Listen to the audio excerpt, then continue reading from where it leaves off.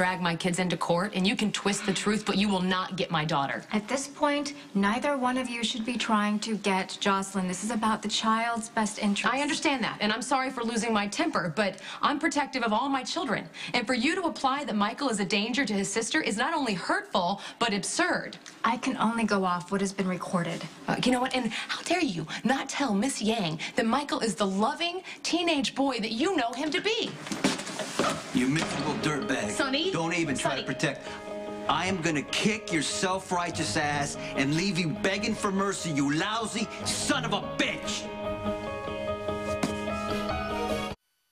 This is Sonny Corinthos, Carly's ex-husband. We're in the middle of a meeting. You've been trying to bust up my marriage with Brenda ever since we said our vows. Don't think you haven't, Jax. You mean the day Brenda got into the limo that was wired to explode? Okay, this custody garbage is ought to cause trouble because you're trying to turn Brenda against me.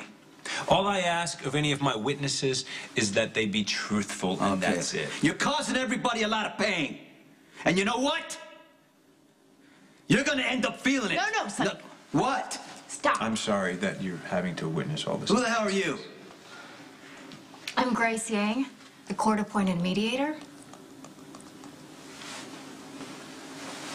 Jax. Miss, Yang. Yeah, Miss Yang. We're in a private conversation. Oh, I think Miss Yang should stay. I don't have a problem with it. I do. Clearly, you can see there's bad blood between Jax and Sonny because of his wife, Brenda. It's been there for years, long before Jocelyn was born. I think I've heard enough. It's been very entertaining and enlightening.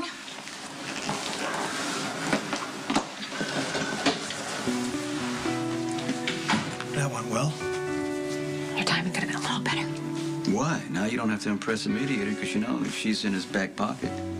Are you implying that I paid her off? Yeah, I'm applying it. I don't need to pay anyone off, Sonny. Because that little tantrum you just threw, that's going to get me custody of my daughter. All right. I hate you.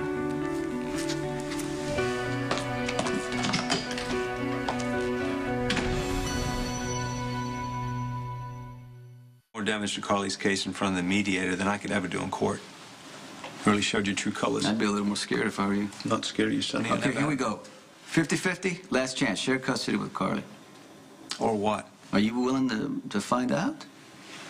Thanks to you, by the time all this is finished, I'm going to have sole custody of my daughter. By the time this is finished, you're going to be done. Is that a threat? No, it's a promise. You're going to lose everything. And when you do, you're going to remember this conversation. You know why? You're going to remember that you could have avoided what's going to land on your head.